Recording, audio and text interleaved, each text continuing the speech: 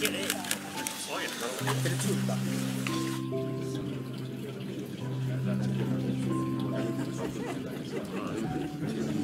more left here.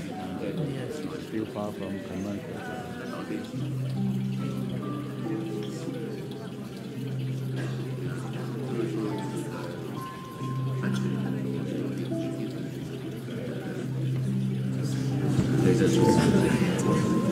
One of my friends used to be my roommate. He studied history and he retired now.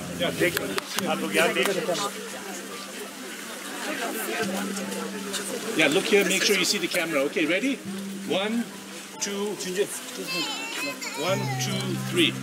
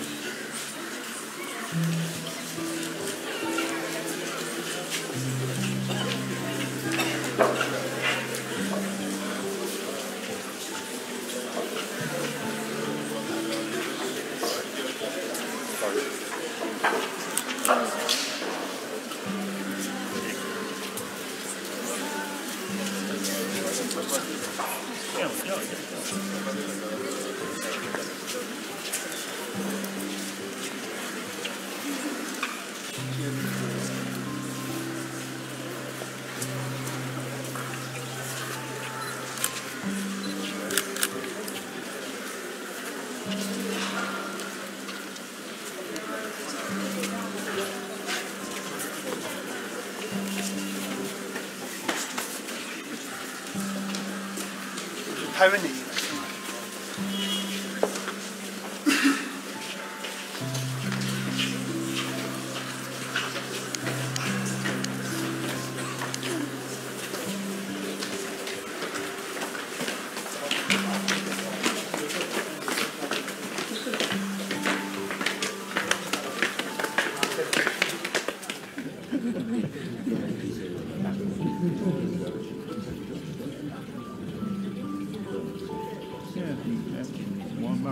Just doing things like you. Actually, in the Tibetan monasteries, a lot of monks leave. Because the percentage of monks going to study is very high, and because the education is often the reason why. They were sent to US to learn. Some of them may be proficient in English. Yes, exactly. But maybe they are not encouraged to do things like you. Help people do meditation and those kind of therapeutic psychology. And actually it's not bad. It is, I don't know if Dalai encouraged that, but if you can lose, you are good student. Okay, in a sense. But I think if you live in the Dhamma, it's not bad in the long run.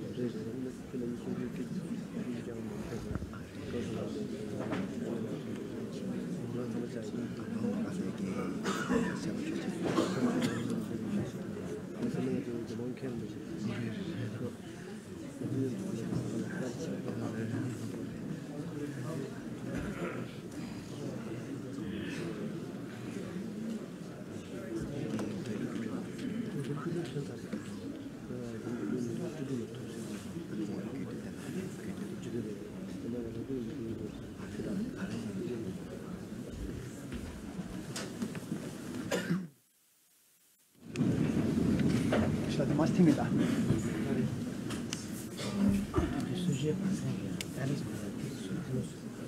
소주 제주 마칩니다. Question we did have in class. You got to check on the guess. See what you have.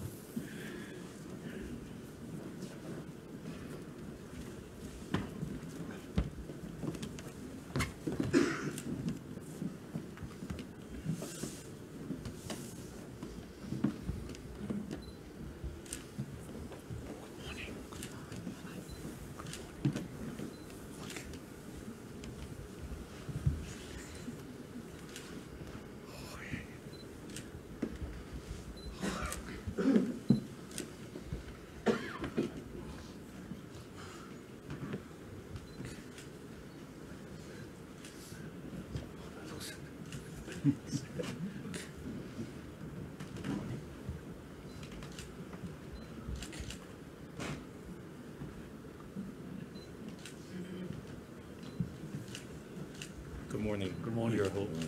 Good morning.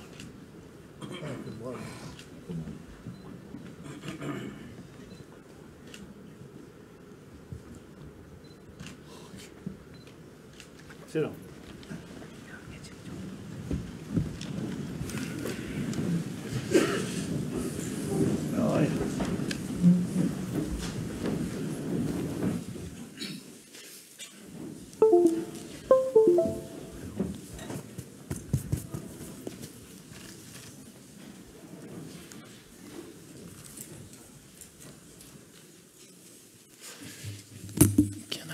Can I have my bag for a second? Thank you.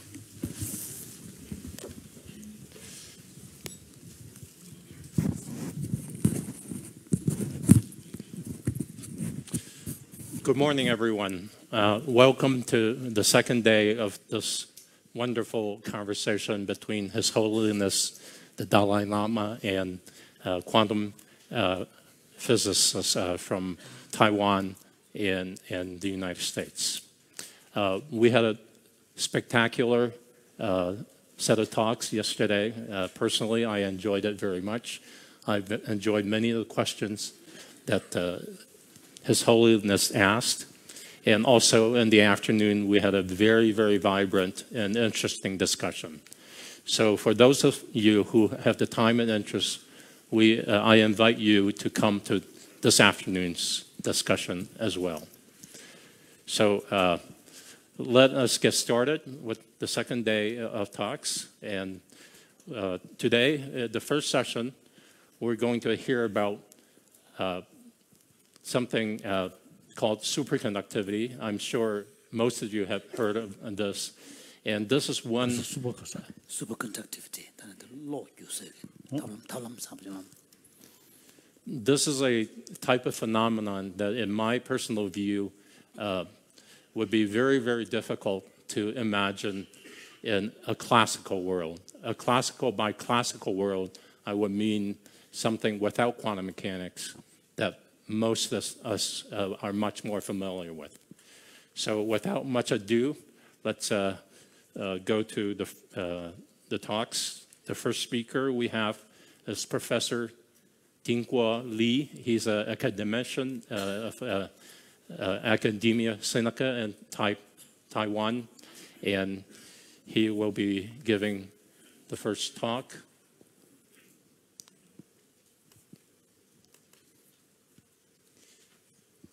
Oops. Okay, let me flip to the right page so I can give the title of the talk.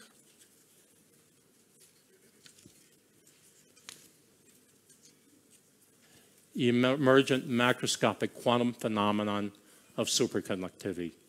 Please, Professor Li. Thank you.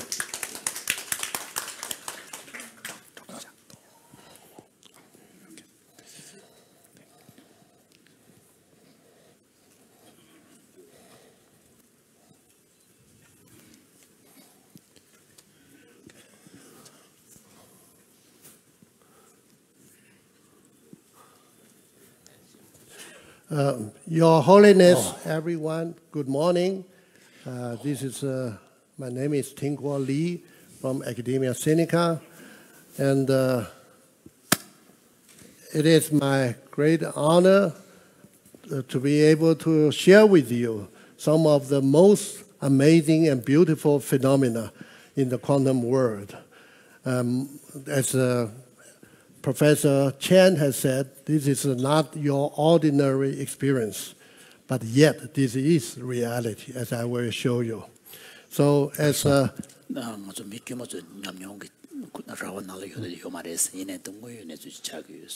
quantum effects.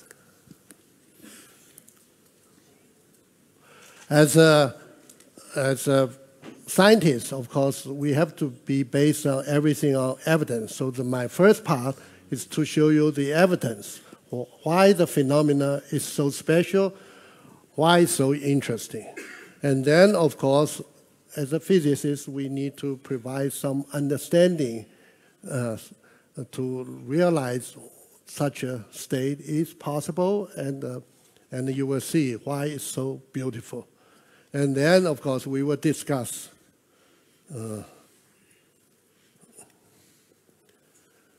okay, superconductivity, the name is needs a little bit, the word needs a little bit more explanation.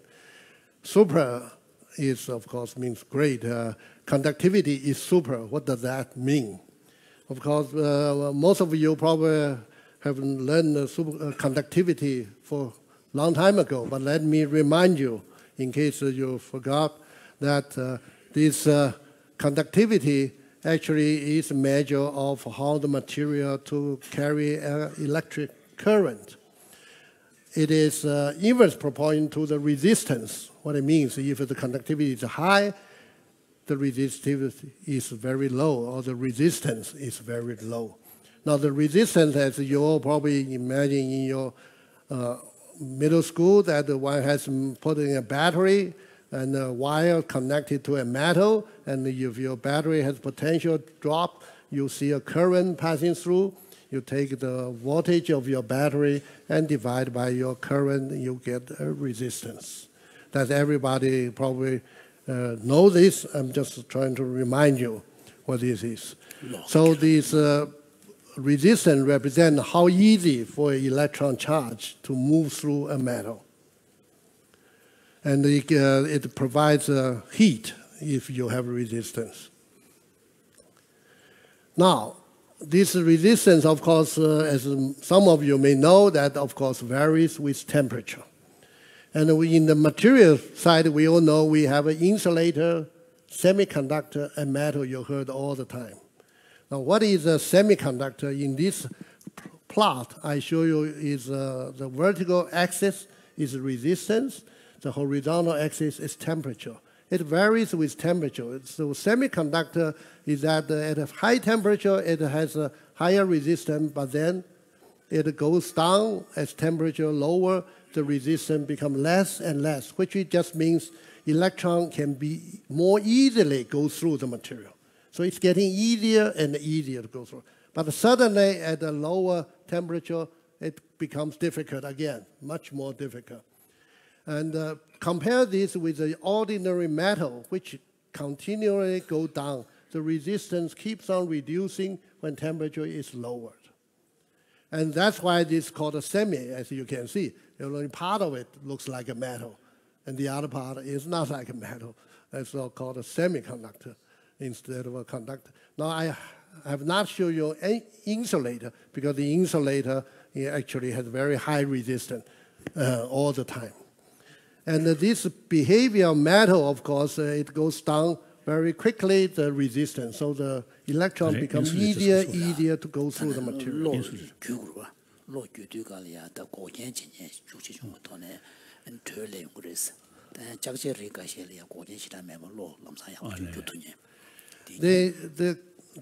The usual wire we use these days are made of copper. Copper at 20 degrees Celsius, somewhere around here, at a room temperature. That's the room temperature. Today here is a little bit less than that.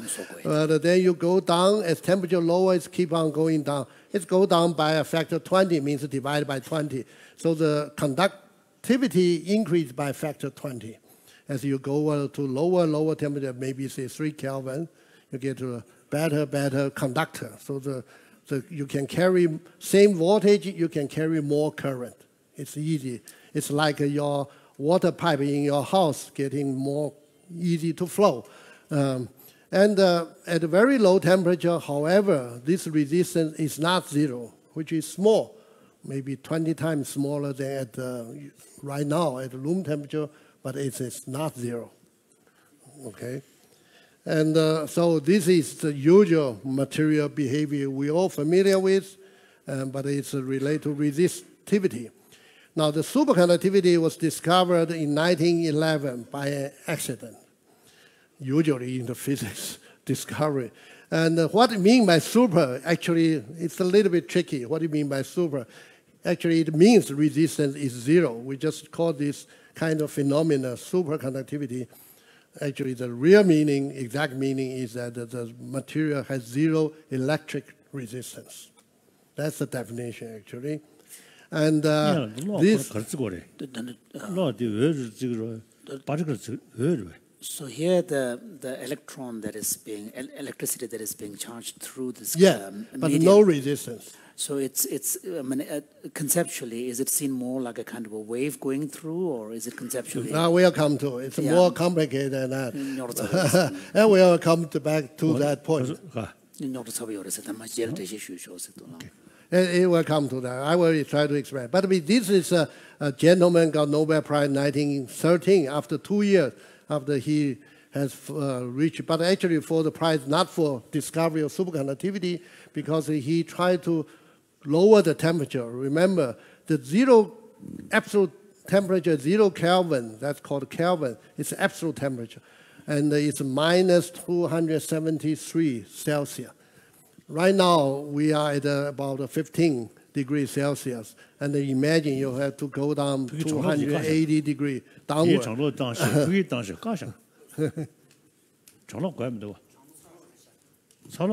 Oh, okay. His Holiness was wondering whether they have put the AC on. Oh, yeah. Yes. So this, it is surprised that he found that there is this resistance drops to almost zero. It's very... resistance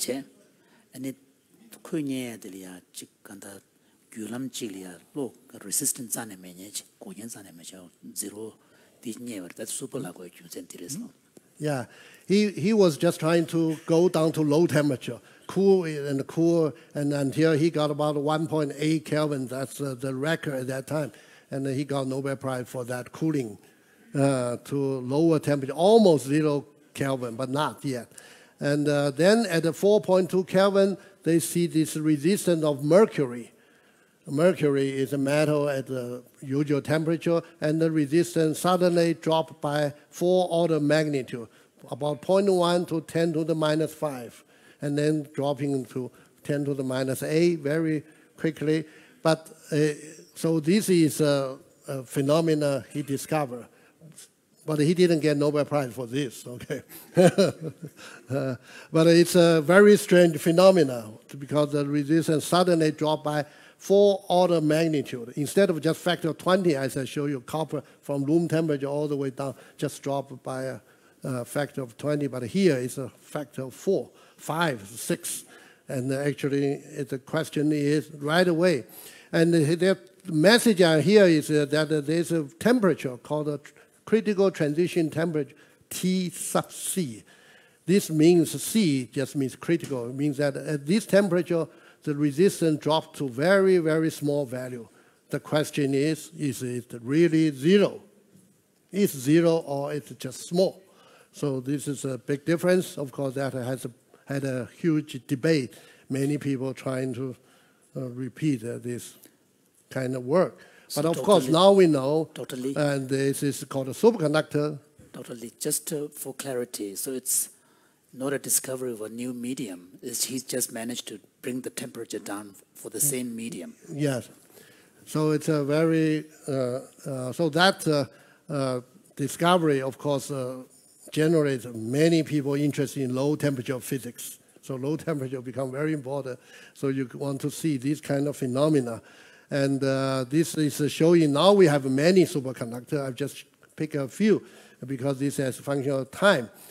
The time is in the horizontal axis, and the critical transition temperature here. When the mercury is about 4.2 Kelvin, started from here, and then you have lead, niobium, and all the way. Until 1970, 80 something, we only get about 23 Kelvin, absolute temperature 23 Kelvin for the highest transition temperature. And then at 1986, these two gentlemen found this new material that gives you about 40 degree Kelvin, 40 Kelvin for superconducting transition. Of course, then there is a sudden jump to a very high temperature. This is our next speaker, Professor Wu and Professor Chu, that made the important discovery of this new material, YbCO, and that jumped by 50 Kelvin. So now it's to 90 Kelvin. It's above the liquid nitrogen temperature. That's nitrogen usually is in gas phase. If you want it to be in liquid phase, you have to go down to 77 Kelvin absolute temperature, very low temperature. But it's not difficult technologically. And so then you have a right now the highest temperature we can find of material is 136 Kelvin. It's about 140 degrees below 0 Celsius. And now, of course, people are still trying to find room temperature. Can we have a superconductor right now at this temperature without cooling? And then we also find some other material. I won't go into detail. Resistance menyek the terma chung dangje and then resistant nyong chimbarwa that the kwanda chungwa juba how ko benza that the ni gyulam de saba zeje and to kala kanzam juba kabla ya tanu resistant nyong ne to ek tablam ze reslam.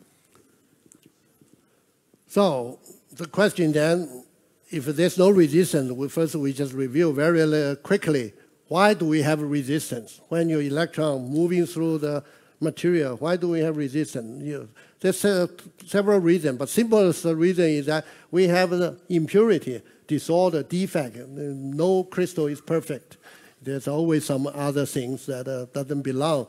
And so you're causing charge moving, bump into it, go backward, and then cannot go through easily. So you put resistance. That's very easy to understand. The second one is more interesting, is that actually the atom does not sit there.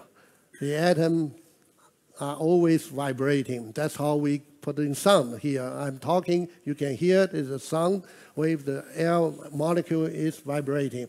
Same in the material. If you hit on a metal bar, you will hear the vibration sound. That's the sound wave. And that's the atoms are vibrating. And of course, making the electron moving a little bit more difficult. They will bump into the electron, the atoms, and they hit each other, and they cause resistance. And but as temperature goes down, this kind of behavior becomes less and less important, and that's why this metal keep on increase their conductivity. Resistance getting less and less important at a lower temperature because the atom don't move very much. But unfortunately, atom will always be moving because that's uncertainty principle. Atom cannot be stationary. There's no particle can have absolute stationary unless it has infinite energy. So this is uncertainty principle. Okay, but that's not important. Particle electron scattering. Yes. Yes. With impurities. With the ion motion.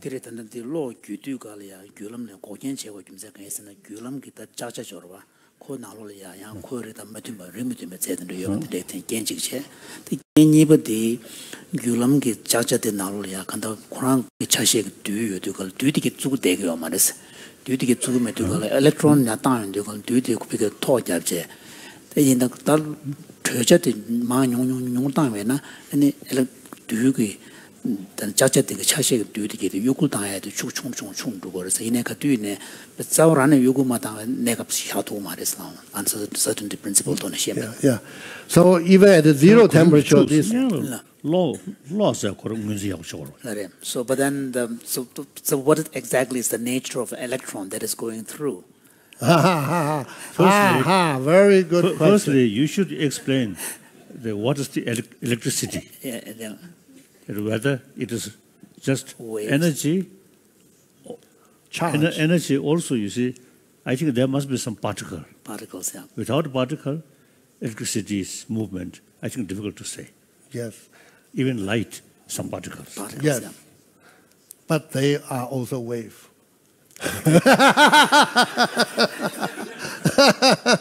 Depends. It's two sides of a coin. Depends on which way you want to look at. Many things are two sides of a coin, right? Depends on which angle you look at. But they have both. Okay? We'll come to that.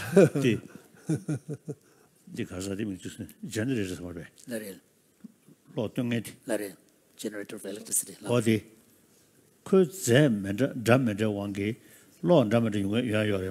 So, for example, imagine, just take the example of generator, which produces electricity. Yes. So, does it make sense to say that dynamo, depending on the type of material you use, do you generate different types of electricity, or is it just same? No, the same electricity, just different current amount of how much passing through per unit time. This amount of it's same. Same.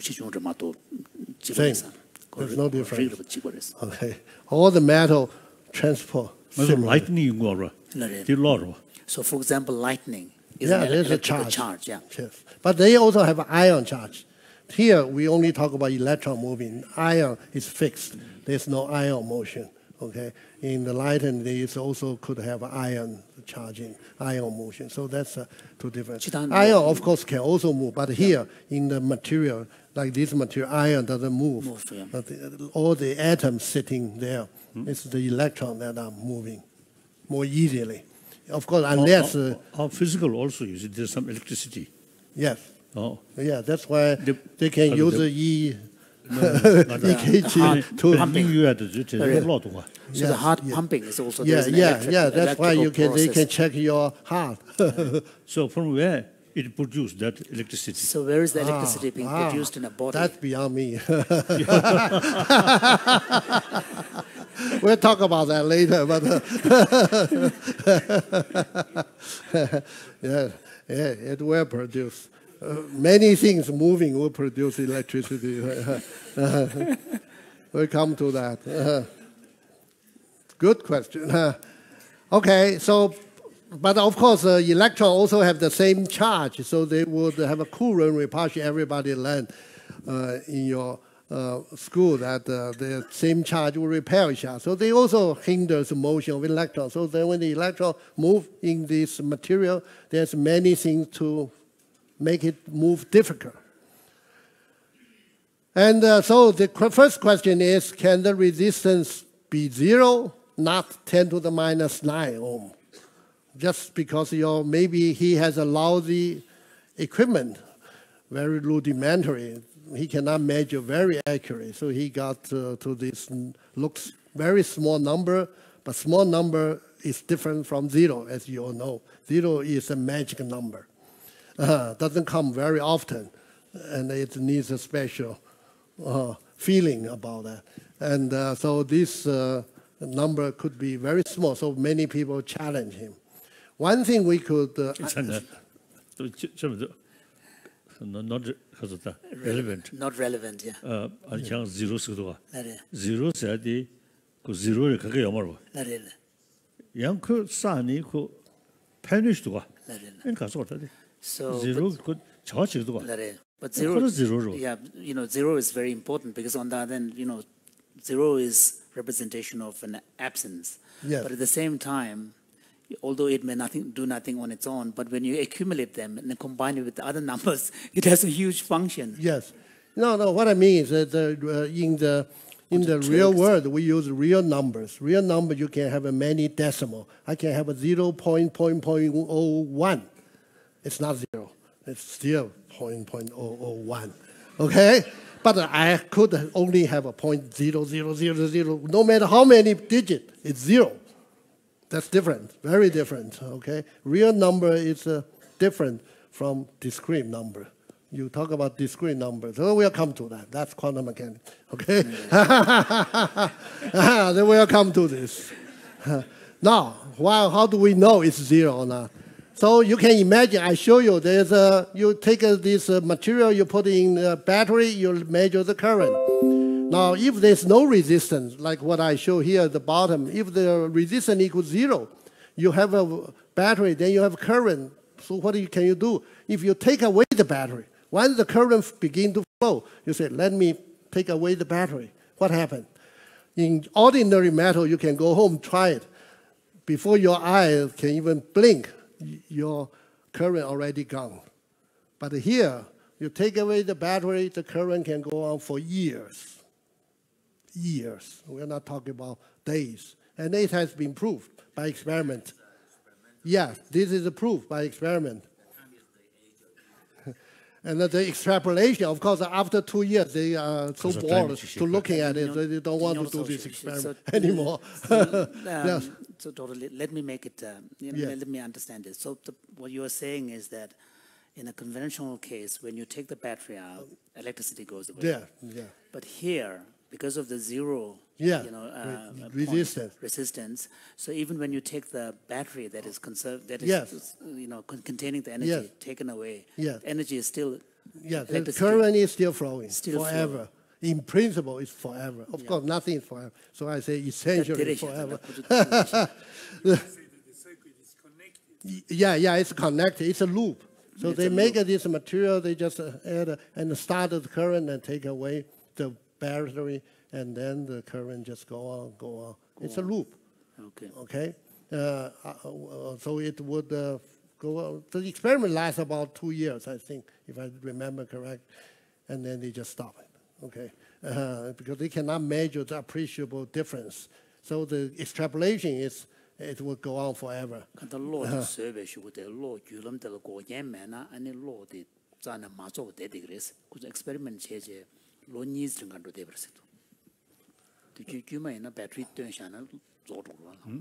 Well, this, of course, against all the intuition, ordinary experience we have. But here I'm just saying that, so this is experiment evidence. So the superconductivity in practical is 0 resistance, not approximately 0, not because he doesn't have a good equipment, instrument to measure it. So it is a quantum effect. And that right away clarifies this is not your ordinary classical word. We talk about not a real number continuous, there's a jump. It's 0.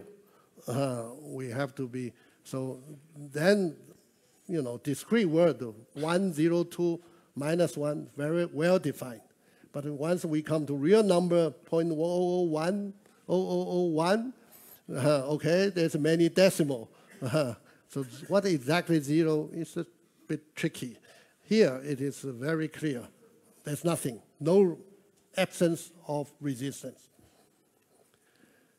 So this is also has to be a macroscopic, not microscopic, not like hydrogen atom. It's just one very small thing. Here, this is a big material, a loop of superconductor currents going. We can see it's macroscopic. All the electrons, about 10 to the 22 electrons per centimeter cube, are doing this. No bumping into each other, no resistance. Impurity, they cannot see impurity, defects, they just go through.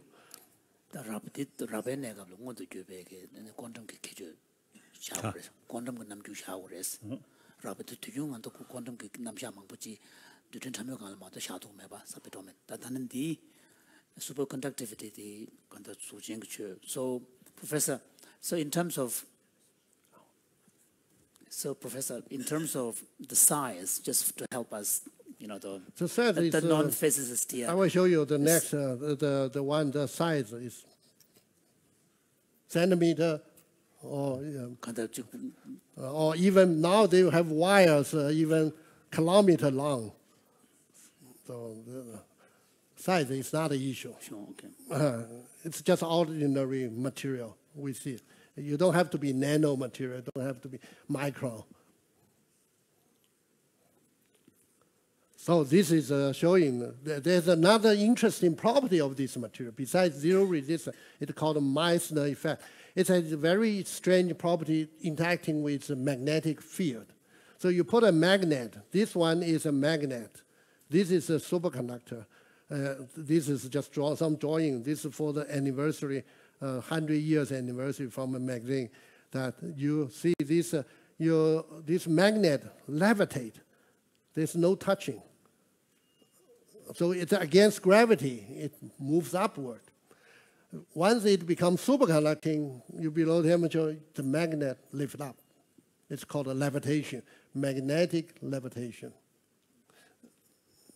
So that's another strange behavior. Somehow, the magnetic response of the material is different from usual metal. So the medium material, is it a kind of a human construct, some kind of fabrication? No, just a magnet, ordinary magnet. No, the conductor. Oh, the superconductor is one of those high temperature superconductors we just showed.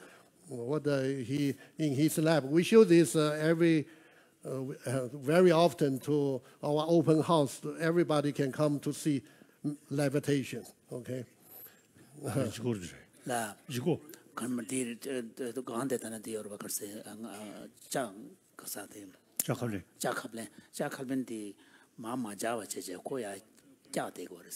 Pointers. Oh, pointers. You should say that the current is going through the bottom, goes through the superconductor and going down. No. This is a superconductor. You just cool it. Just make it go to lower temperature. This is actually the liquid nitrogen that cool it. And then this magnet, original setting here, and then just, I didn't show the film. Actually, there is a movie, but I mean, because of time. The magnet sitting there, then you cool the temperature down and the magnet will yes, that will come down. Yes, that I will come down. Yes, I will come down to that. Yes. I will explain that.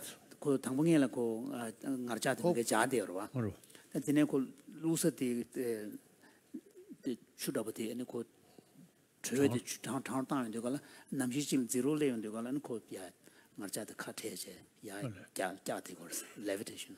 Yeah, I'm just describing the phenomena. No theory, no model, nothing. Okay, just what you can observe. Nothing more than that. Okay. And then one realized there are two kinds of superconductors. They under magnetic field behave very different. Imagine looking at this line. This is temperature. This is field. But look at this line. You go from very high temperature. You come down to here. Suddenly, you're below this critical temperature. You see no resistance in this part. Now you're applying a magnetic field to this material. The interesting thing is the first part you see is that when you apply the magnetic field is being repelled outside the material. See this shape? That's the superconductor. The field expanded. That's what observed by this gentleman called Meissner. So this is called Meissner effect. And this state called Meissner. So when you apply a field, the field being repelled. Then if you apply higher field, you could just go to the normal state. That's called a type 1 superconductor. Or the other kind of superconductor is, even more interesting is you have a mixed state. The field can penetrate, but not randomly. Penetrate in a very special way. And I will come back to that. This also involves another Nobel Prize. Okay, this is another interesting state. But in all these states, resistance is 0. So the state changes. You don't let the magnetic field get into the material. But it's too strong. They cannot hold it off. You can move in, but you move in a very special way. Oh, okay. The chairman is warning me. So, you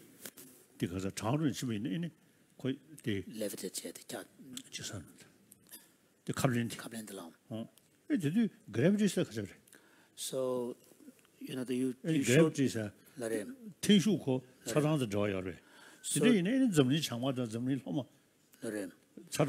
So, given the effect that we are seeing here, where it seems to be a function of primarily over cooling.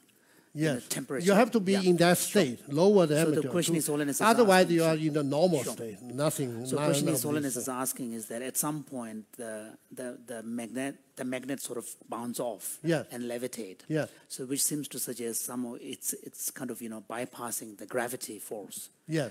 So because there's another force. Okay. To counterbalance the Holiness' gravity. question is this: so if that I will means come down to gravity is somehow related to the temperature, does that mean in the Earth some parts are hotter? No, not some that. parts are cooler. So does that have a different gravitational pull? Okay, no, not the gravity is not related. It's this material, the property is related to temperature. Gravity Yeah, but the reason why originally it was holding is because of the gravity, isn't there? Yes, but there's no force to push it back. But once you're below this temperature, in the superconducting state, there's a force to push it. I will show you right away. Be patient. Be patient. I will show you right away. Yes, that's what I will show, the next one. Okay? So we will discuss this, why it's come out, okay? We will discuss. You will see. It's a very logic reason, very simple reason one can understand. Of course, you have to buy certain scenario. But the first scenario you have to buy is this three gentlemen propose a theory to describe what happens, why this very strange phenomenon occur.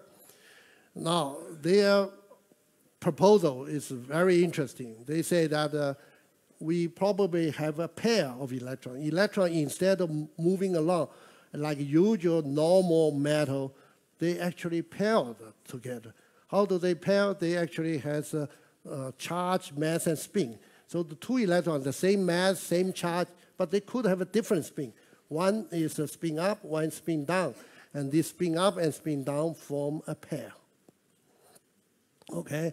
And usually this have equal number of upspin and downspin in the metal, and unless you apply magnetic field. Then we'll talk why the magnetic field has strange behavior. It's related to this.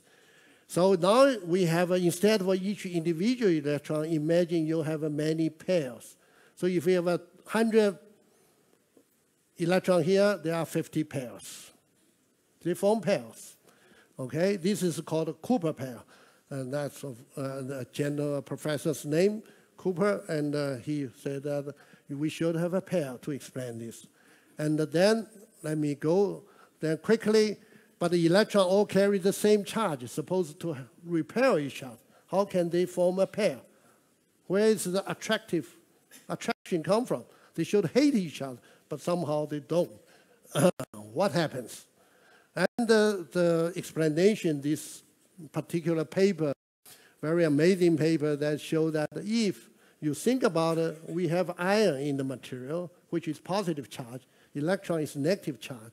So when the ion moves, one electron sees, this ion, good, they are opposite charge. So he comes, and then he vibrates. There's another electron sees, positive charge and comes. And they look like these two electrons love to be near each other. So they become effectively attractive. Okay, even though they were supposed to repel. But if there's another media to provide a glue attraction, then they become possible. So repulsive become, this is, and so that is the schematic show that two balls actually now become a pair. Two electrons, of course. This vibration mode is the sound wave. So that works. Of course, this theory has been checked billions of times, so many predictions. Now, let's imagine how we understand that. This is the important part. Now, how do we understand all these phenomena? Think about a very huge ballroom. You have playing walls. People are dancing. Many, many pairs are dancing in this beautiful ballroom, following the rhythm. And nobody bump into each other. And there are tables, there are columns, but they just go around. And they exchange partner. You remember, you see the movie, old movie, they're dancing very beautifully, exchange partner, moving around. Nobody is sitting there. Everybody is moving, dancing, but nobody bumping into each other. Just imagine this lady is spin down electron.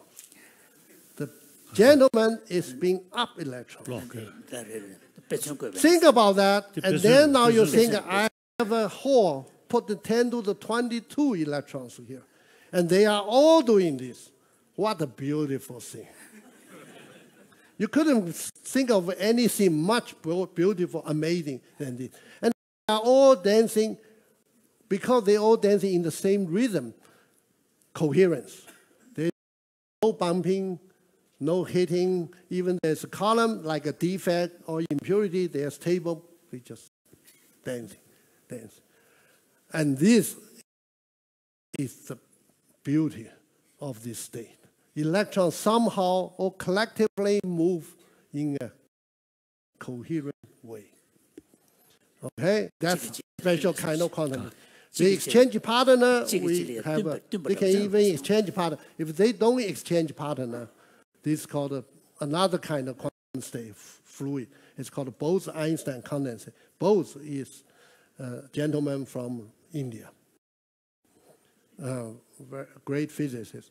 So this is what you want to imagine. Now you imagine you have this music playing, huge number of pairs are moving, and they don't bump into each other. And they exchange partners, of course, because here you have a face. Imagine the gentleman has a mask. All the gentlemen, same height, same dress. All the lady with the mask, same height, same dress. You cannot tell who is your pair. You change pair, you follow around. And that's exactly what happens in this system. Coherence for the macroscopic now quantum state. Yeah. Now, 근데 the quantum negative jorwa. Then the rabe negative shot kures. Then electron dige the chigi cube sorchi. And susu that's it. The sundeche sa jorwa. That's it. And 상만 냠루 또네 냠보 then the whole chimbuchinalia dance ya nyamang buji. 아주 찌리야 dance shadow tab gu. And then chigi okay, that would be fair. Okay. So anyway, so let me go quickly. Yeah, in a coherent individual model. So you may still have sometimes one person slip and they get a bump, but that's very small. 1 out of 10 to the 20, we don't really care. Now, let me explain the magnetic field. It's very strange behavior, this Meissner effect. But when you apply field to this, what is exactly happened to electron is they have a different number of spins for up spins and down spins. That is the number. Now you imagine in this hallway, there's more gentlemen than ladies. Then what happened? How do you dance? But each one still want to dance with the lady a pair. So there's always some of them left alone. And they don't like it. Superconducting state don't like it, hate this. And when they hate it, what happened? They are smart. They just push the field outside the outside the wall, hallway. So the field is outside, then you have equal number here, then they are all happy. What the Dalai Lama said, be happier. So they want to be happier. So they get very happy to push the field outside. That's Meissner effect. The field, look at the field. The field is pushed outside. Look at the drawing. Now let me just show you. This is what happened. In reality, what happened is when the magnet here, in usual matter, we all know, it produces shielding current. And this shielding current has the right magnitude that pushes the field. So you see the field is bent. The magnetic field line from north to south is bended. And this bending lifts up against gravity. So you have a force, move it upwards. Otherwise, it will not. So this is the current. So it's a shielding current actually occur in this state, and all the field outside, and everybody is happy inside. No problem, okay? So they know how to be happier. But if you apply stronger field, how do they make them happy? They cannot repair. It's too much to repair them. Then what they do? They're even smarter. They say, okay, I cannot repair you. What I do is I confine you. I make all the field occur in a small region, but separate them periodically like a column. So now I have all these columns essentially made of this magnetic flux line. This is called the fluxor, quantum flux, made it into a periodic array. This is array. This is called a vortex lattice. Abrikosov has a name because he got Nobel Prize 2003 for this work. So they are even smarter. I cannot all repair you. So you can join us, but you have to be in certain very nice positions. Then we can still be resistance zero. Okay? So now you see they like to be happier. They are smart. But if you go too much field, then you can see all these quantum flux would begin to touch each other. Then there's no way superconducting will become normal. Okay, so one can explain this line. You go up from here, you first repair, then you confine, then you become normal. Magnetic field electron field field such quantum effect. So the dancing continues, okay? And then now just two more, okay? Another unforeseen consequence of pairing in this coherent state is the loss of charge identity. What do I mean by that? You remember two electrons supposed to have the same charge. According to Coulomb law, they should always repel each other. Now they do not. So it means effectively they don't see each other as same charge. Okay? This is an unforeseen consequence. When they wrote the paper, they didn't realize. Then they realized this is related to Dr. Lee's yesterday's talk. This is so I won't be bothered. But effectively, is the identity of original electron has lost. In our jargon, we say change to a different quantum state, have different quantum number. But in simple interpretation is the electron don't remember it's an electron anymore. So now comes the discussion question. Superconducting is so essentially I laid the groundwork for this superconductivity. The next two talks probably are all related to superconductivity, so you will learn a lot more. But here I'm just showing you a very simple picture. Just imagine the ballroom dancing, okay? And they all behave coherently. Defense and intuitivity no longer matters. Do we have an analog phenomena in real world? Interaction between electrons play a dominant role in the emergence of new physical property. It's because of interaction. So now interaction is very interesting, very important. So we talk about isolated electron, we understand everything about it. But when we put 10 to the 22 electrons together, completely different. They behave very differently. They forgot what they were.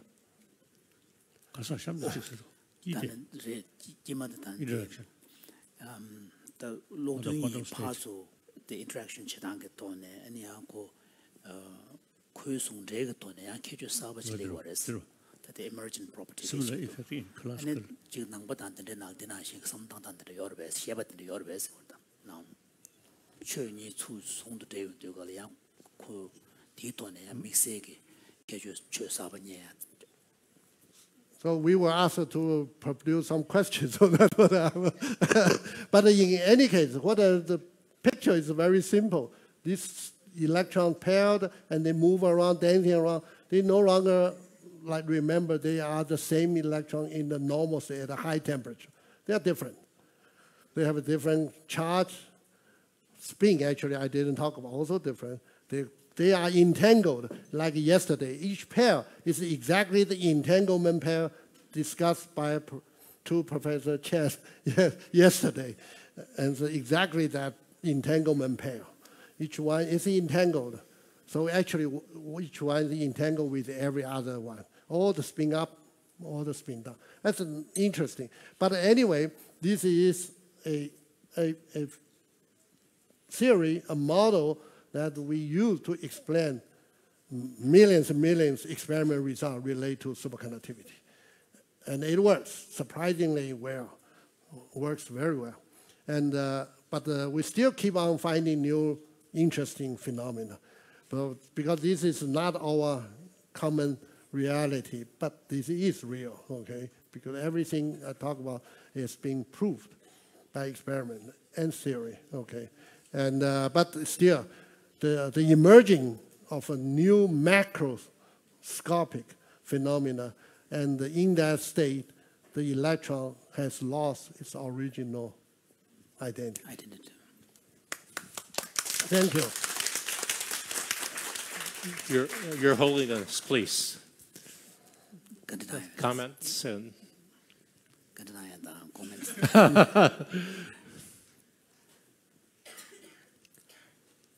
당한조 간다 지 샤르조겠다 가소래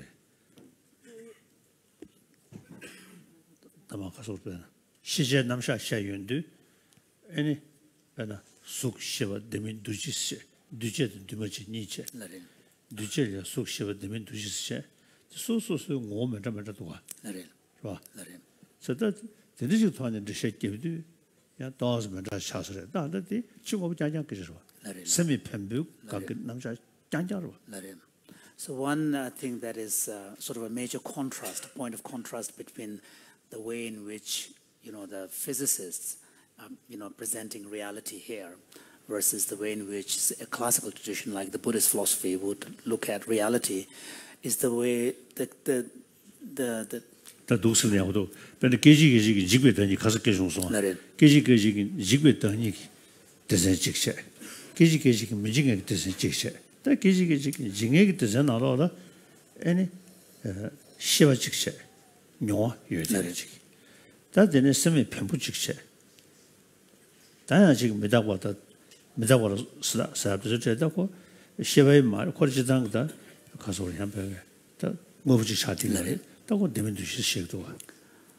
for example, like in the classical tradition like Buddhism, when we, engage in exploration of reality, the approach is to first come up with a big picture. Not necessarily Buddhism, ancient Indian tradition. Indian tradition, yeah.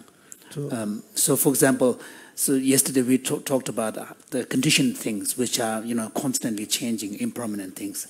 So you look at the world and say, okay, there are two broadly different types of phenomena. One is things that are subject to change. They are momentary, impermanent. But then there are things which are not that momentary. They are unconditioned. And within the conditioned world, then you have matter, which has some obstructive properties, which has mass, which has extensions, spatial extensions, and so on. Then you also have another fundamental category, which is what in Buddhism or in the classical Indian tradition would refer to as consciousness or the world of mind, which is the primary characteristic is that of subjectivity. It's a subjective experience. Then you also have part of your taxonomy of the world, reality, certain things which are neither mental nor physical. So, for example, like the attributes of impermanence or time or the concept of person. So those are part of your description of reality, but they're not objects in the world, nor are they subjects of experience. So you make a broad category. So then if you look at the quantum description or the physics description, it seems to be really staying at this first category, which is really about the matter.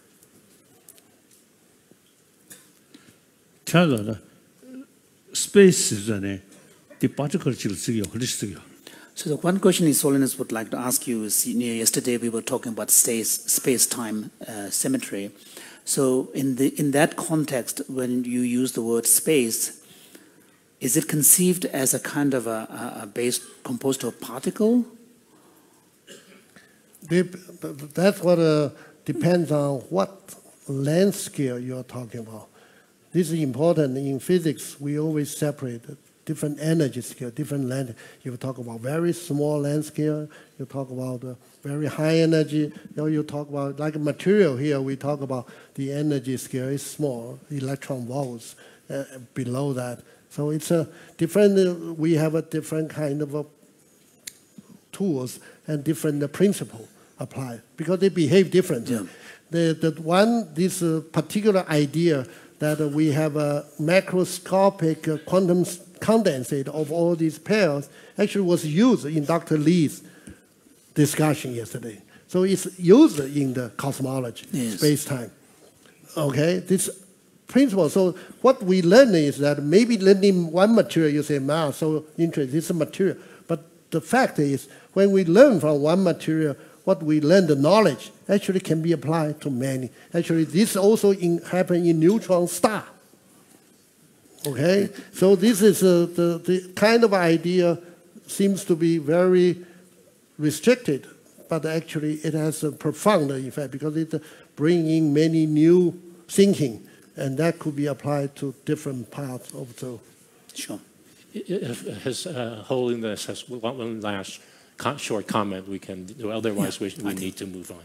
Yeah, I think we can move on. Yeah. All right. Thank you. Thank you. Can you sign it for me?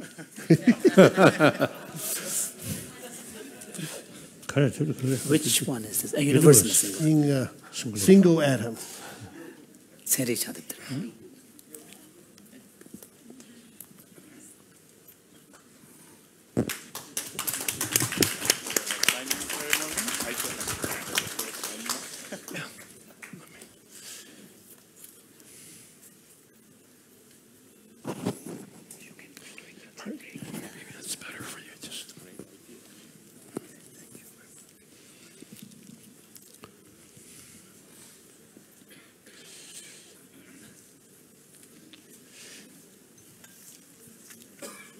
Our next speaker is Professor Malcolm Wu. He's also an academician of Academia Sinica in Taiwan. And he will be giving us, telling us about superconductivity, a novel quantum state. Your Holiness, Professor Lee, ladies and gentlemen, it's really my great pleasure and honor today to speak to you on a subject that you have just learned from Professor Lee, a lot of detail about the fundamental physics. So what I'm going to do here is that, as you can see from the first chart, I have two nice pictures which show the structure of the material we are working on. So what I'm going to talk about is, well, very briefly, just remind you what superconductivity are. And then yesterday we have a very vibrant discussion His Holiness also talk about, as a scientist, we should be doing something good for the humanity. We should not do something destructive, right? And so I'm going to just show you a little bit about what superconductor can really do for human society. Okay, so some application that has been already going on. And then I talk about some of the recent discovery on superconducting material. But my focus will be the last part, to talk about what this interesting phenomena, but what kind of material, what do we learn now? Of course, it's an open question. We still are not sure what's going on exactly, but there is some hint. Okay, so I'm going to show you what we know today. Let me just remind you quickly the zero resistance, as Professor Lee mentioned, and the so-called milestone effect, which has the perfect diamagnetism, are the two pillars of superconductivity. And that leads to this interesting phenomenon. It's not just levitation. You can suspend it. The magnet here, the picture shown here, this is the magnet. This is the superconductor that cooling below this transition temperature. It's not only just levitate, but it can suspend it down slow. That exactly can be explained by Professor Lee's last photograph. You have a different field. The field penetrates into the vortex core. And then essentially then you have attraction and repulsion together, so you can show this kind of behavior. So this is a real interesting. So this, I don't know why it didn't go. Oh, sorry. Go back. Okay, so this is the true novel quantum state that can be seen macroscopically. You can sit on the table while it's going. If I have a chance to bring the liquid nitrogen here, then we can show it today. But anyway, so this is a macroscopic phenomenon. Okay. And let's see what it can do to human society. As we mentioned, the zero resistance, so we can make it into wire that can carry current, transmit the power without any energy loss. Okay, so that's is already going, and there is a proposal. Well, maybe one day we'll see this kind of supergrid thing using superconductor to connect all the electricity that save a lot of power, especially if we have power from solar, from wind, and we need a better transmission to do that. Okay, and this is our dream. Hopefully, you can see that in the near future. And we can have a high-speed, real high-speed train.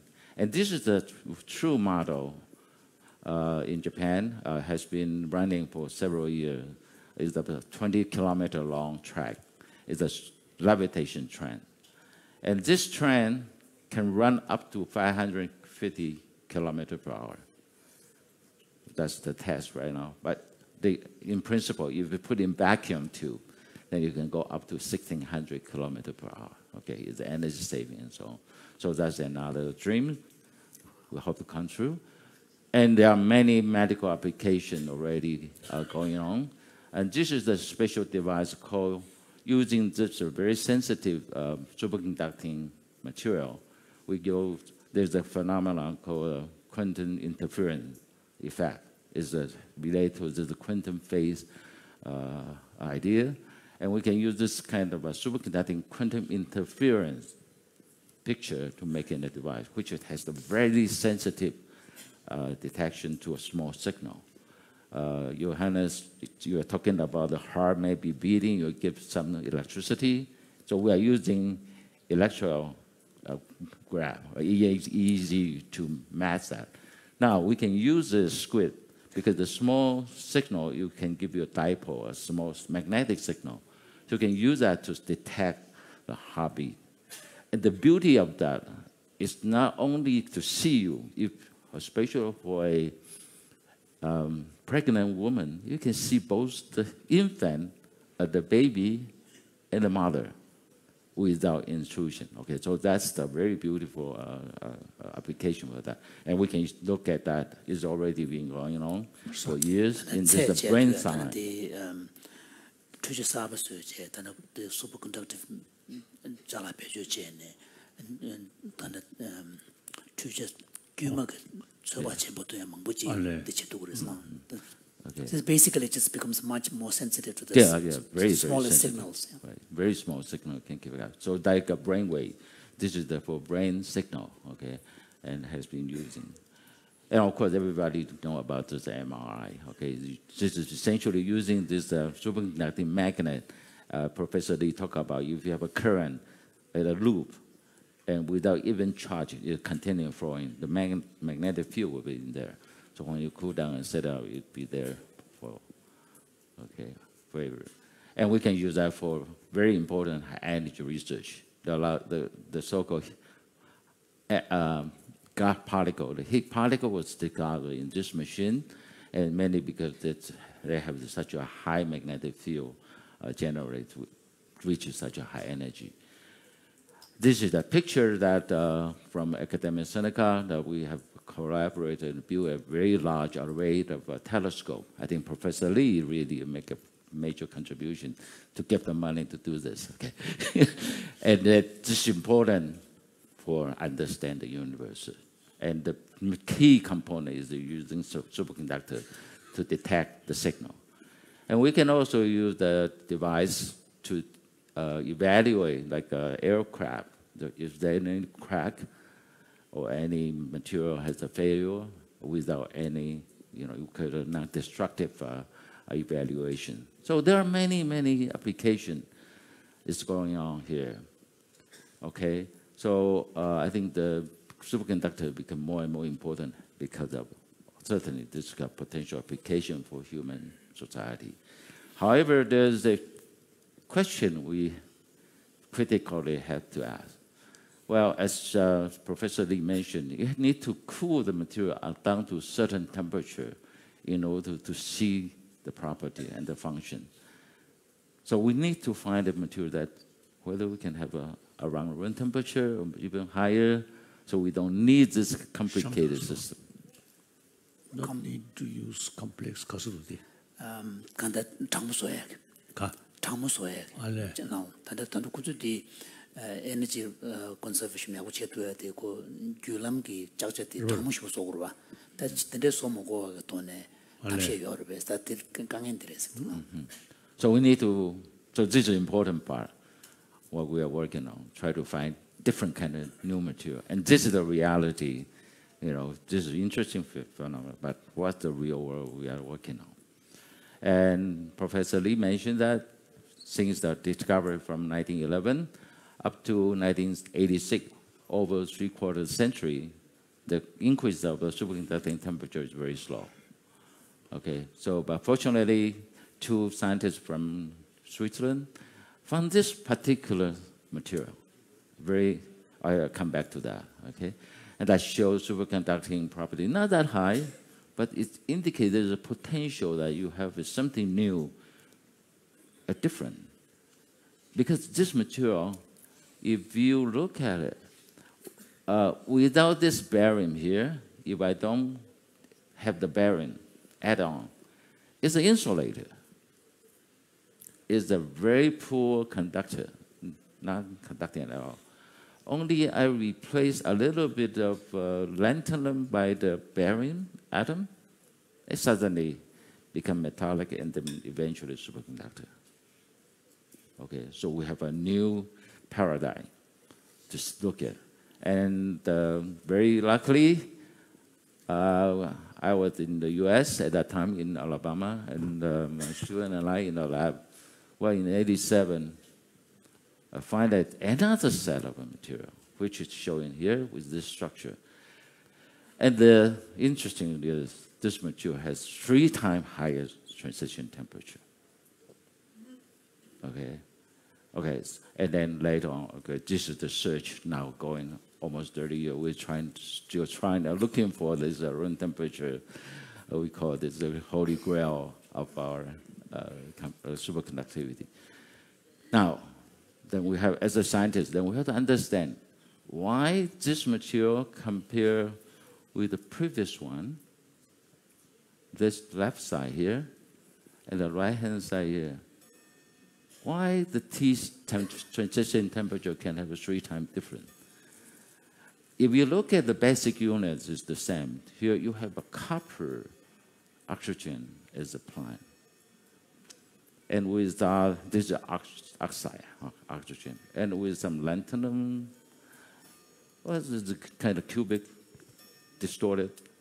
But in this, if you look at, on one simple way to look at it, it looks like that I'm cutting this A-phase system, octahedron, right? And then cut into half. Now I have a 2 pyramid. And somehow in between, let's insert another element. But in the meantime, in this part, I take some oxygen out. And I have a 2-dimensional become just 1-dimensional chain from the structure point of view. Then the superconducting property is different. However, of course, we know the superconducting all still coming from this region, this plant here. Okay, here I want to remind you here, in this system is the barium replace a little bit of the lanthanum atom. Okay, original is the 2 lanthanum, 1 copper, 4 oxygen, form into 1 unit. And when I replace a little barium, then it becomes metal and superconducting. And in this part is 1 yttrium, 2 barium, 3 copper, with 7 minus X. And this X is important. If I have a 0.5, like a 6.5 oxygen, this material is insulator. It's not not conducting at all. Space group study.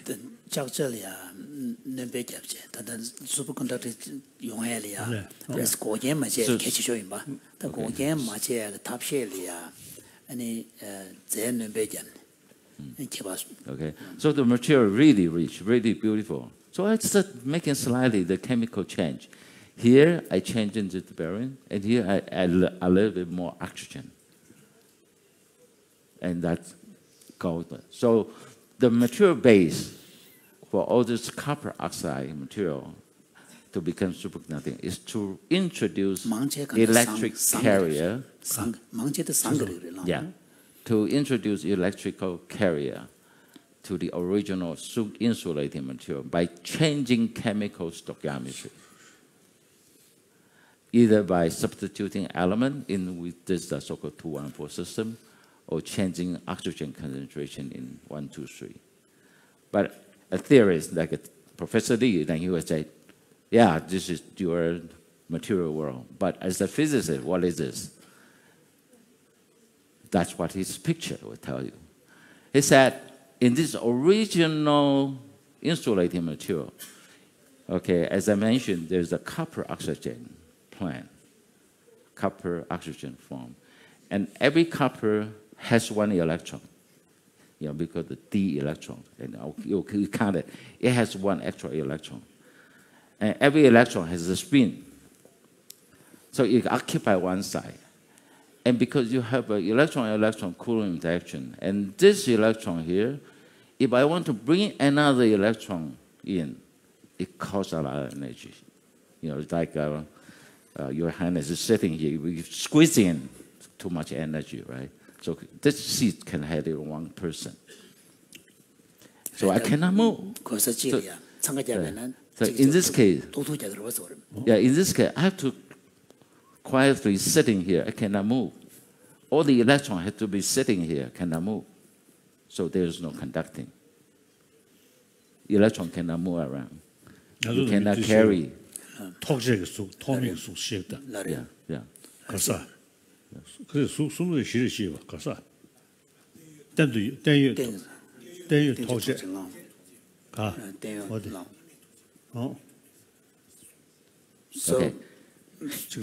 So in Buddhist analysis of matter, also categories are made of different types of matter. Yes. Things that are tangible, and has special extension, things that are not tangible, but still part of the matter.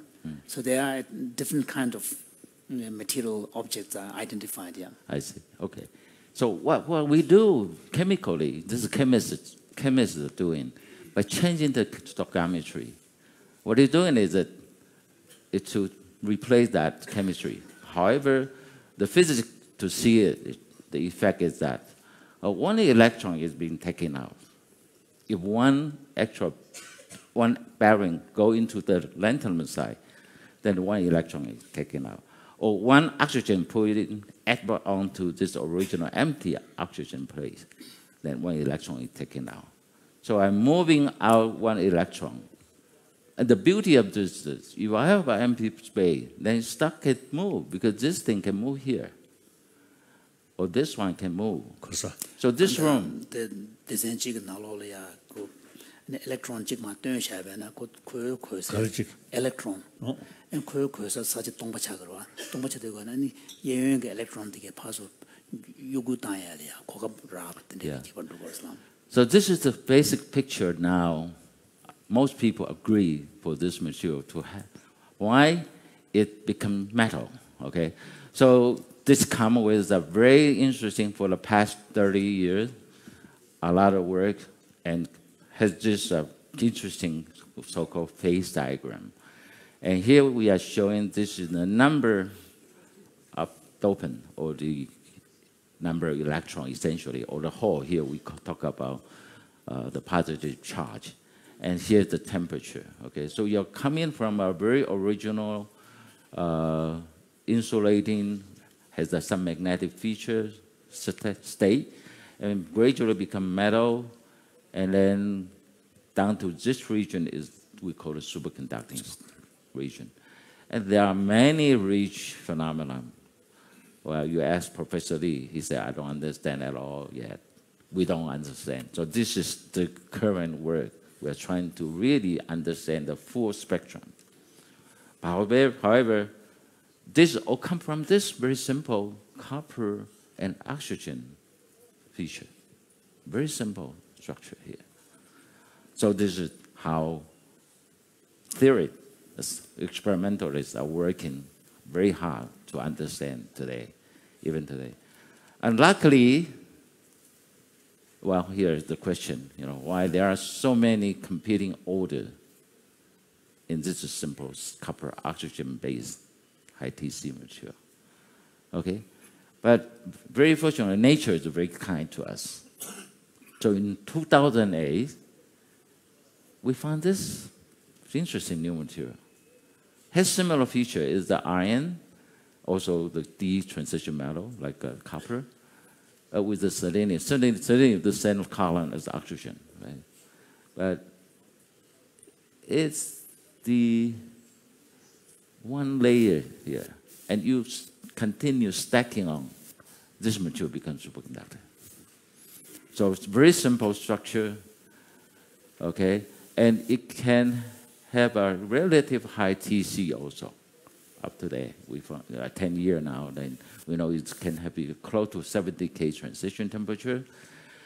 And you can even make it into just single layer to make it superconducting. This is very, very intriguing, And so we have created a platform to better understand the origin.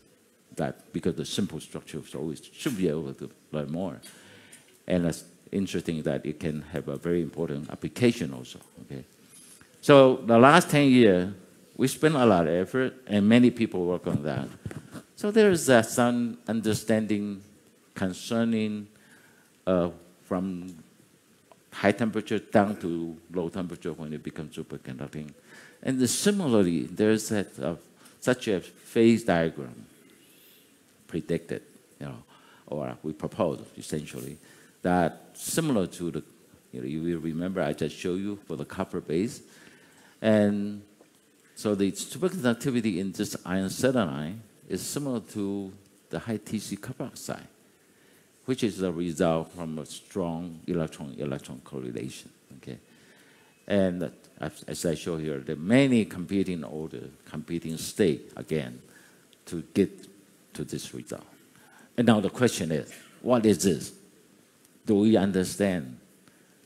Especially from a more realistic point of view, as a experimentally, I like to see what kind of material, what possible to lead this. Okay, so we have done some more detailed work. Okay, this is a beautiful single crystal, very fine wire, and we examine that by electron microscope. Okay, and then to look at the structure, the diffraction, and also the composition of this material for the iron selenide. And we identified this quite interesting. The ratio between selenium and iron is 5:4, which means that 4 iron with 5 selenium. But if you look at the original picture I show you, it should be 1:1. Ideally, it should be 1:1, but why this is 5:4? And that gives you this very, I don't know why suddenly goes this. Anyway. Okay. Well, it gives you a very interesting, beautiful superstructure, from the X-ray and the electron diffraction. So we were able to use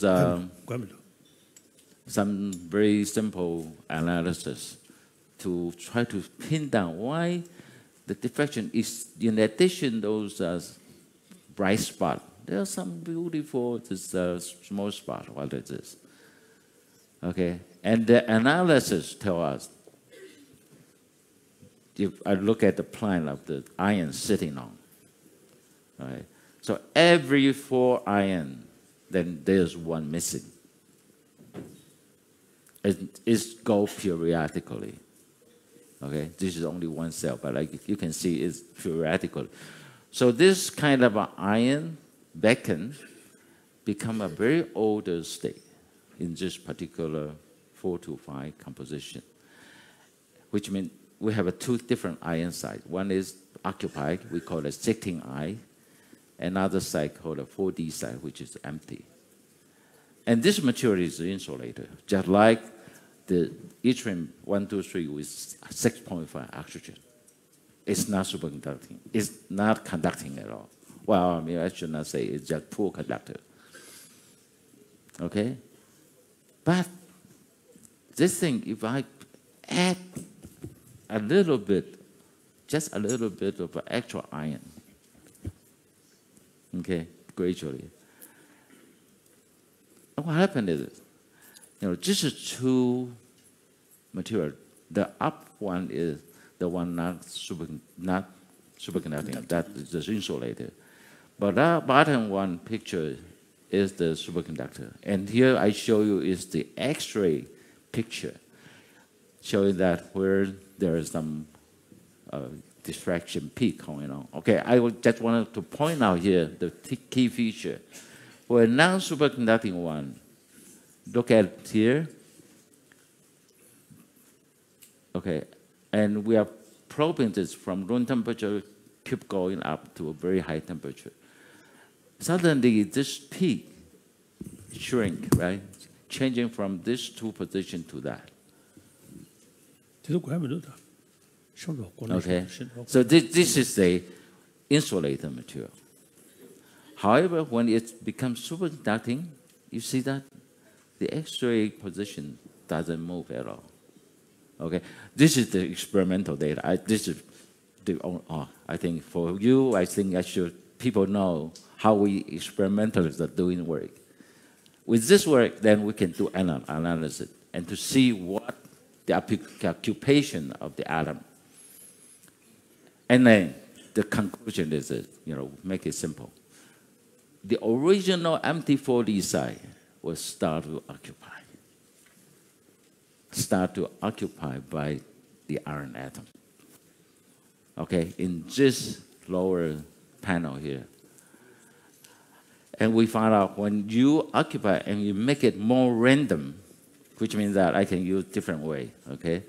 My higher temperature, add more iron, more randomly, the material become better superconductor. Okay, so based on this, the structural study, we can conclude that There's two sides, 16 eye and 40, which is empty. When it's older, it's the insulator, okay? But when I have an extra iron atom or high temperature heat treated, become random, then the 4D side still start to be occupied. And this occupation leads to electron, just like what I said earlier, taking out of the certain atom and give you the carrier. And here, we introduce that. So originally empty, now you start to feel, then you start to see the carrier. Okay, and superconductivity emerge from that. This is just like, so we are seeing this. We have two states in the system. One without, or is the empty, one with atom. Okay, just two states. At a certain point, you can just look like this, you have a domain world. I think in cosmology, using this picture to show this how universe form also, the Kibble mechanism. And we know if we can do much finer, when we have a very fine mixing, like this one, a lot of it mixing together the material, and I have a very good superconductor. Okay? So the key here, from our understanding today, especially from our own research study, okay, the material origin of this high TC, I can conclude this. Both copper-based and iron-based high-temperature superconductors, some form of defect, either oxygen non-stoichiometry in oxide or just iron vacancy in the iron-based material. And they both display similar phase diagrams showing that several very interesting physics state fitting to each other. And there are at least two different electronic states that necessary when you are properly doping. Either semiconductor versus metallic, and there is a magnetic and non-magnetic. And we know Chinese, we always talk about this yin and yang, the coexistence. Is this the case? Probably more fundamental is that, as I say here, is empty, then start to fill. Or here, is filled, then it make it into empty. This is two analogies, but in that up here is the real state, real material. And here is the electronic, But that give you, remind you, we have learned from Lao Tzu. Lao Tzu. Right? Lao Tzu, chapter 11, he said, 30 spoke meet at a hub, because the whole we may use the wheel. Clay is molded into a vessel because of the hollow we may use the cup. If we don't have this empty space, we cannot use that to hold anything. And the walls are built around a heart because of the empty space we may use the house. Like this room, without this empty, we cannot sitting here, listen to your Holiness the talk, right? So the conclusion is that tool come from what exists, but use from what does not. So that's the nature, right? It seems to play this beautiful consequence. So my question is a random occupation to the older empty space the most fundamental cause to novel effect in nature? 중앙 사와용에게 다 차게 개치쇼디 아니 간다지 대왕기 아니 간다 또 동서 발동수여 봐지 it's the random occupation in the order's empty space 간다 대 고서여로 와다 남가 델이야 아니 대왕기 고서심지. So as we see from the material part, we need it empty and then start to put in. And then you see something beautiful coming out. Thank you very much. That's all my time. So there is a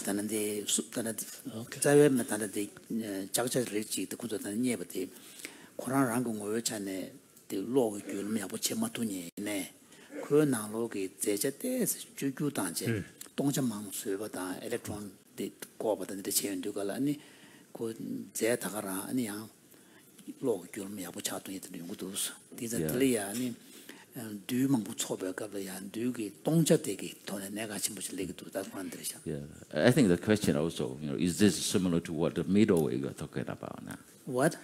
The middle way, Middle way, yeah. Is this similar to that concept?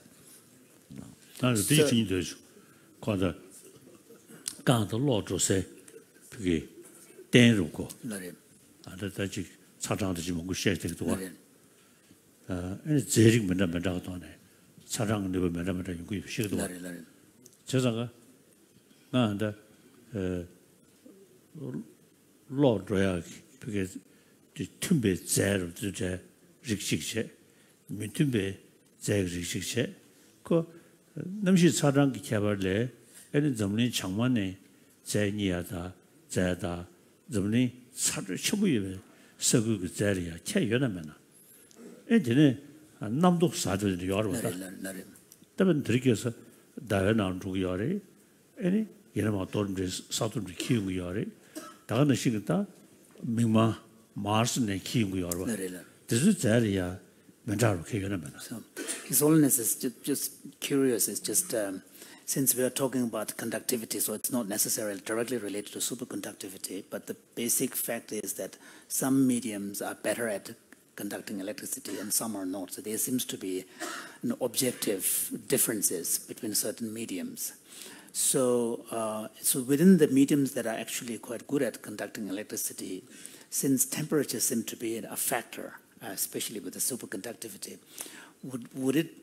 can one say that the same medium, whether it is discovered in a hotter place versus in a colder place, will make a difference in the ability to conduct? And similarly, meteoroids, as well as now people are going to Mars, so you can bring rocks from Mars, not from the moon, and then eventually from Mars we will have rocks. So will they have different conductive properties or anything, any work done on this? Yeah, actually, it's exactly the temperature effect. As Professor Lee already showed. For metal, it goes down. Okay, the conductivity will become better.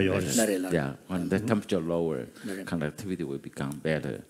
For insulator, it's go opposite way. It becomes even more difficult to conduct when you go to low temperature. So temperature does affect the conductivity of the material. Okay, and in terms of the different planet, where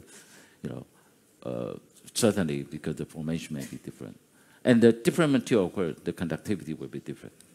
Gold, silver, copper are good conductor, but lead is a very poor conductor compared with gold, silver. And what we are talking about here, metal is the alloy or compound, is very, the range can be very, very wide. Okay, but it's basically true. Temperature does affect that. Okay. So what about meteoroids and other objects? Well, meteorite, maybe different material. Yes. A lot of meteorite have some iron metal, as I understand. Then the iron is the. Professor Lee. Oh, yes. So someone was saying that if there are, especially really good material for superconductivity to be discovered in the moon, we need to go there. Yeah, sure. Maybe we can find somewhere there. Right? At least construct one big laboratory lab and carry some investigation. Research, yeah. Could I make some comment? Oh, yes. These two are physicists, quantum physicists. I'm a chemist. I look at problem a little differently. So when Professor Lee talked about superconductivity, he talked about pairs of electron pairs. And then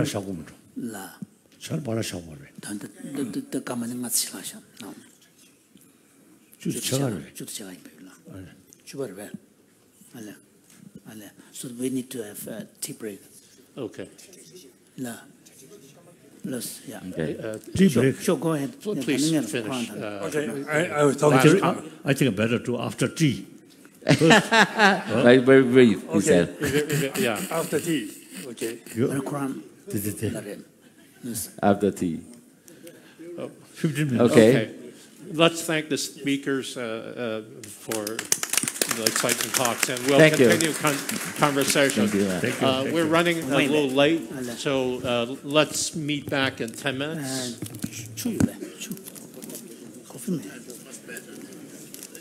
Well.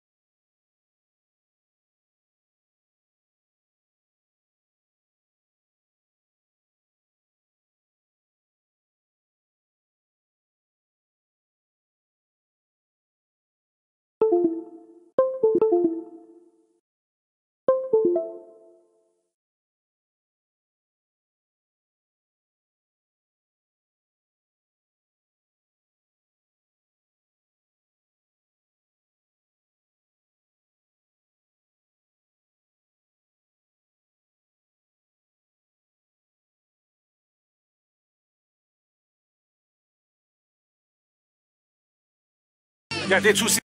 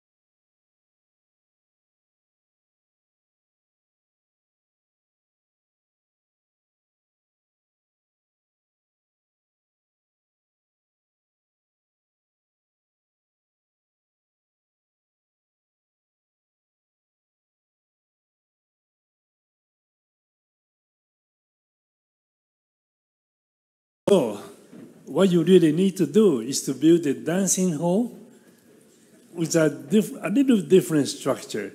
Like not if you're talking about like FESE, you have different mixture in such a way when you build the three-dimensional dancing hall, there are some electron left to pair up to become a dancer.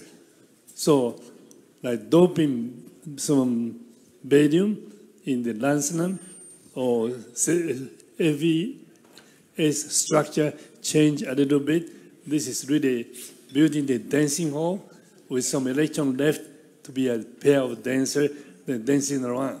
So these two things are really combined together into one picture. Thank you. Thank you. Tanu Quran zo song lian ni di da jo men da wa ni ge tuan de song song su de di bei gu dan de zhe xi ju na 또 도움이 가졌어. 간다 ne zu ji li ha ko de xi jia dan ni ge tuan de level. Shall I start? Okay. All right, so the next speaker doesn't need any introduction because it's me. You need to introduce yourself, right? All right, I'm from Duke University. So I'm going to share with you some work that I've done many years ago, and that's in quantum transport. So by transport, we mean pretty much what Professors Lee and Wu were talking about. We're going to put a potential difference between 2 points and try to measure the current carrying properties of that system. So it's quantum transport because you can only understand the behavior using quantum mechanics. So what I want to focus on are a few points, and hopefully this will much of the audience has had a chance to hear about issues about quantum coherence and so forth. And hopefully I will reinforce that and tie everything together so that people can leave with a better sense of what all these terms mean and all these concepts mean.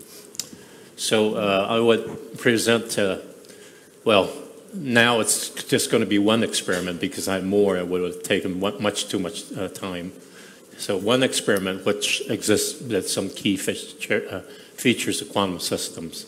And these features are difficult to come to grasp in the classical context. So again, by classical, I mean what we're more familiar in our everyday life. So for this particular experiment, we're going to focus on quantum interference and also the Aronoff-Bohm effect. So this is a very special effect in which you can see physical. This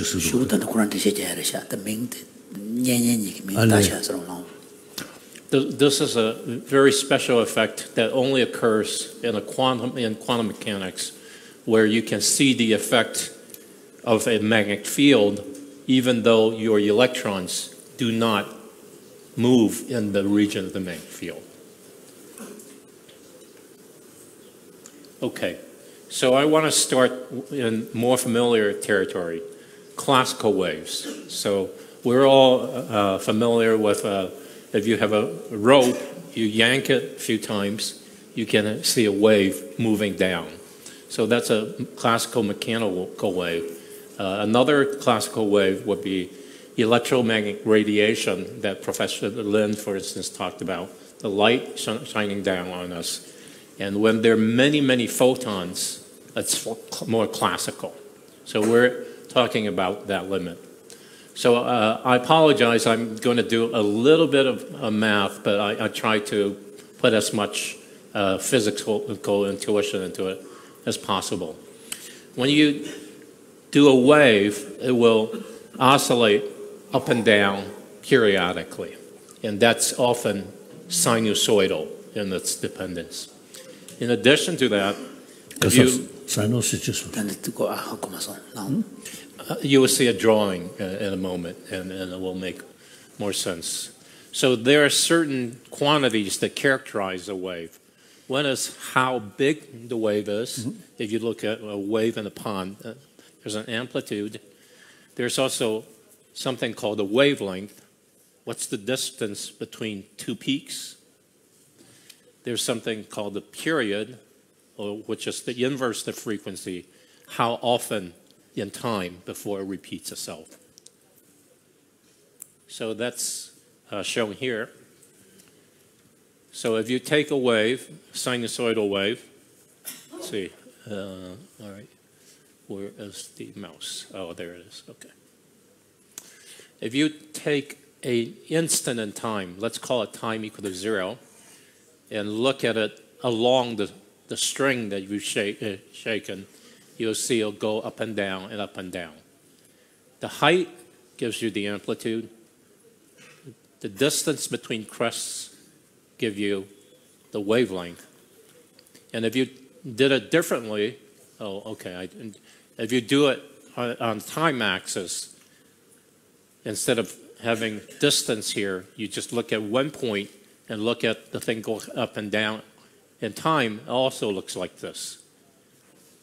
Now, the interesting thing is that if you have two sources, as shown here, if they generate the same type of sine waves, but starting at two different points, and they have this form, then they would be considered to be phase coherent. They will follow the same time dependence. But then when you put them together, you will see places where the amplitude is big and places where amplitude is small. So that's called interference. So the point is that if you add two waves together, you have a choice. This whole object here is called the phase, and there's this extra thing here. that controls how shifted the two waves are. The two waves are aligned together. When you add them, you get double. And if they're shifted by 180 degrees, they interfere destructively and you get nothing. That's something very unusual about waves. You get nothing.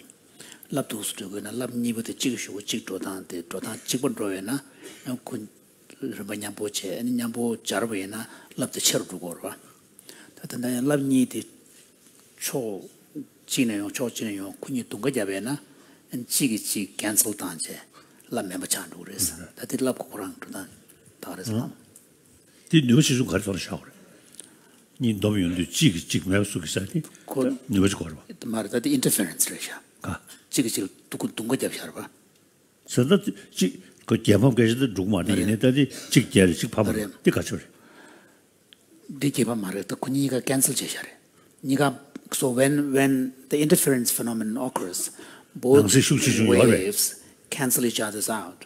They cancel each other out if the phase difference is 180 degrees. So will the difference in the force of the wave make a difference when they interfere with each other? I mean, one is a stronger wave, one is a... If one is stronger than the other, the cancellation would not be perfect. It will just be reduced.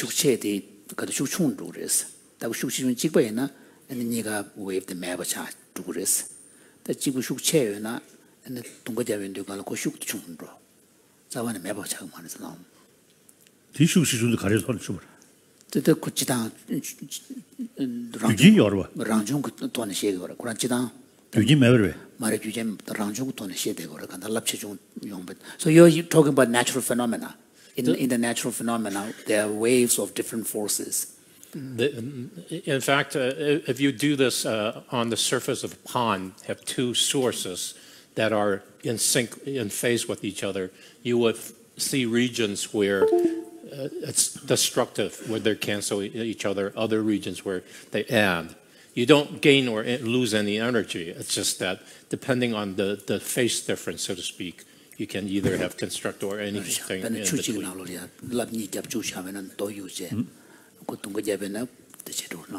Okay. So this doesn't happen with particles. With two particles, you can't cancel them. Well, we're not going into high energy physics where you have particle anticle.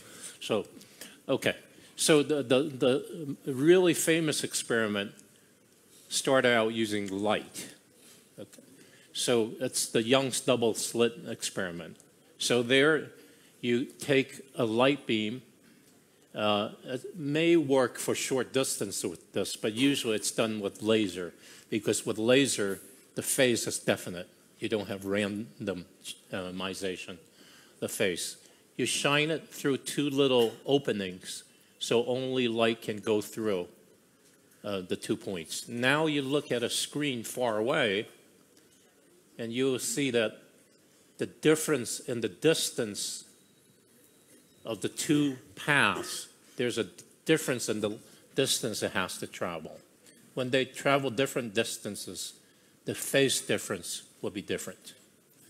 Then if you look along the screen, you will see places where the interference is constructive, so that they add. Other places it will be dark, or they destroy each other. So this is a wave phenomenon. And in fact, even with these waves, you see the separation on the right between the interference patterns. If you make the spacing between the slits smaller, make the spacing smaller, the interference actually separate out. And that is a form of the uncertainty principle. So in wave mechanics, you have uncertainty principle built into it. Now, the interesting...